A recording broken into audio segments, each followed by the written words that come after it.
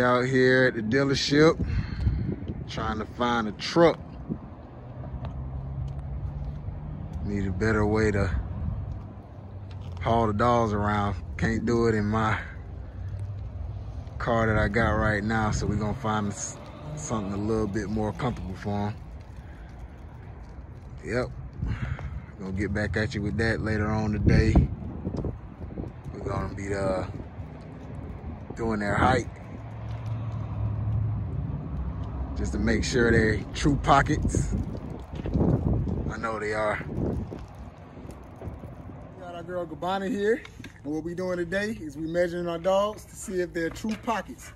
First we're gonna do Gabbana. She's a female, so females are under 16 inches, no less than 13 inches.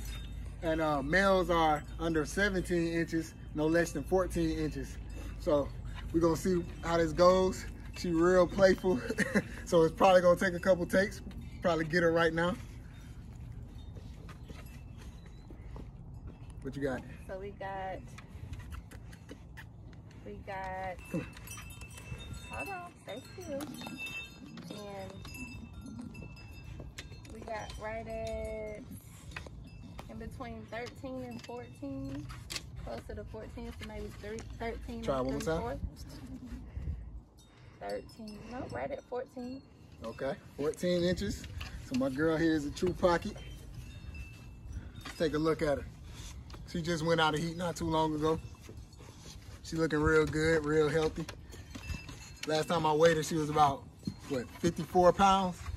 I'm sure she's way more than that. I just picked her up and she's heavy. But yeah, let's get Doche. We got my boy Doche. We're gonna get him right. I believe he's a little bit smaller than Gabbana. Again, like I say, boys are supposed to be under 16, no less than, no, that's girls. Boys are supposed to be under 17, no less than 14. So I'm sure he's way smaller than that. Let's get a measurement.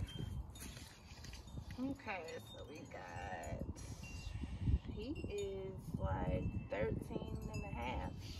So he's 13 and a half. He actually might be a little bit under a pocket, just a tad bit. But I mean, that's okay. And like I said, Gabbana just went out of heat. So give it another 6 months. Everybody that wants those small, muscular puppies, like my boy right here, he got a lot of chest, a lot of chest.